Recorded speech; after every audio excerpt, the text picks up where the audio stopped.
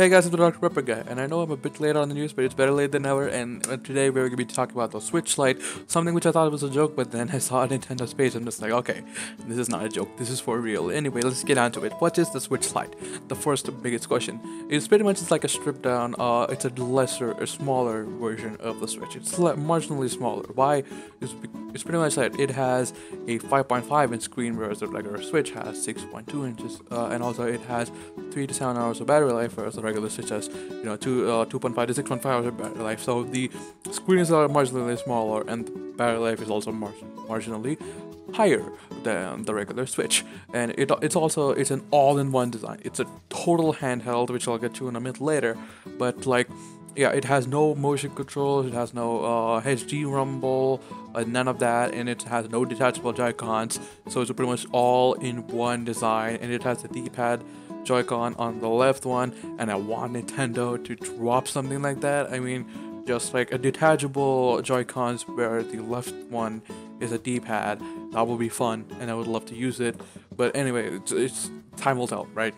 And it's available on 3 colors: gray, a yellow, and tortoise. Tortoise is pretty much like a teal blue color. And there's another a special edition one, which is for the upcoming Pokemon Sword and Shield color, which include both the legendary Pokemon Zacian and Zamasetu. At the back of it, it looks pretty clean, and also it might remind some of the older 3DSs, which had those special edition Pokemon themed 3DSs. And of course, Sword and Shield will be sold separately. It's not included in that. So when will the Switch Lite come out? The Switch Lite will come out in this year, September 20th, and it'll be available for $200, whereas in the regular Switch is pretty much $300. And also with that, maybe in Canada, I heard it's like 300. Switch Lite is $300, and the regular Switch is $400. So one of the biggest things which like made me go like, oh, what the hell, was the fact that there's no video support, and yeah, you cannot dock your Switch Lite at all. Which, in a moment, now that the specifications things are over with, now it's my opinion and my thoughts on it. And before we get down to that, I just want to tell you, whatever I'm about to tell you is my thoughts and my opinion alone. If you love the Switch Lite and if you want to buy it, if it appeals to you, hey, that's the target demographic. Well, you may be one of them, and well, they hate you, you like it, and that's great. I'm not trying to take that away from you, and nobody should, or nobody will. I mean, not nobody will. Some people will try to take it away, but pretty much you get my point. I'm not trying to take away whatever you like about the Switch Lite and whatever you feel like.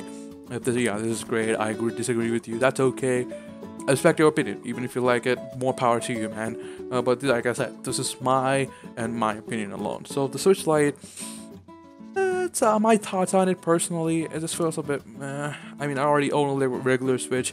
I already invested a lot on it. I mean, it already like I bought additional Joy-Cons and everything. So my thoughts on the Switch Lite. I mean, I wasn't really that hyped up about it. Maybe I am not the target demographic. Clearly, I'm not. But these people, this type of Switch will clearly appeal to little kids, because they usually don't play on TV, right? They mostly prefer handheld, and like I can see that. I can see people not being that freaked out about it, because me personally, even though I barely use the TV to play my Switch games, I use it in handheld mode pretty much majority of the time. Right these days, I'm just like every time I just use it handheld, but like the whole appeal of the Switch, the whole marketing thing is that you can also treat it like a handheld and output it. And I know some of you may be like, oh, they're cutting down power, and the Switch Lite might need additional power to support the dock. No, it doesn't. It just upscales the video. And even if they sold it separately, would people complain about it? Yes, the people would complain about it, but at least there's an option, and it's definitely better than not having the dock at all. I just feel like it's an anti-consumer move, and also the fact that, well, you have to use Wi-Fi if you want to play online games, and it'll lag a lot. You can put in Ethernet. Maybe there'll be adapters which use Ethernet in the accessories. I don't know. But some of you may be like, wait, what about the additional battery life? I mean, this is 2019.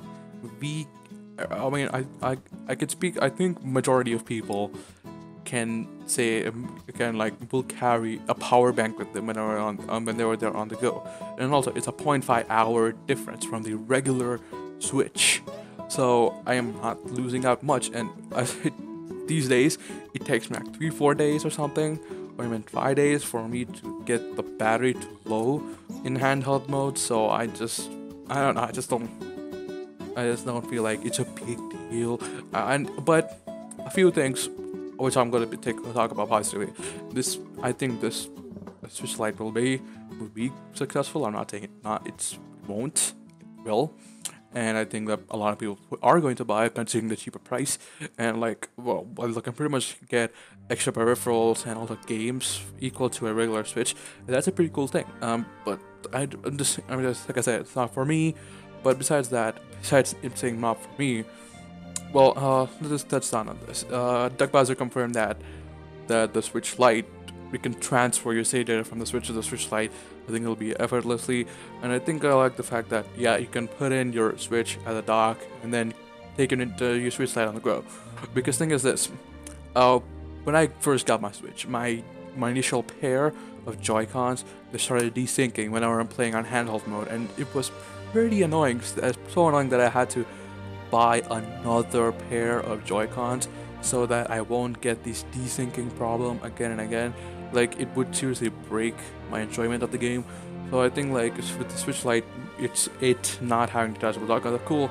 I mean, no motion controls or HD rumble. I don't really care that much. I think they'll have to add some sort of rumble, but like I said, don't really care that much. And also they don't have any kickstand, and that's a bit of an oof for me. Besides that, I think it's a pretty cool thing to exist, but like I said, not for me. I said this a lot of times, but that's just my opinion on it. But I see the appeal of it. I'm not saying it's a horrible console. Nobody should buy it. I'm not. I can see what type of people are going to buy it. There's even even people who have Switch or will buy the Switch Lite because it's lighter, it's more portable, and also, like I said, a longer battery life, and you could transfer your entire save data on that Switch. So, that's cool. I mean, yeah. So the Switch Lite, what do you think about it? If you are going to comment, I don't think anybody's gonna comment, but if you are, drop your opinions on it. And that's it for me. I'm leaving. Peace.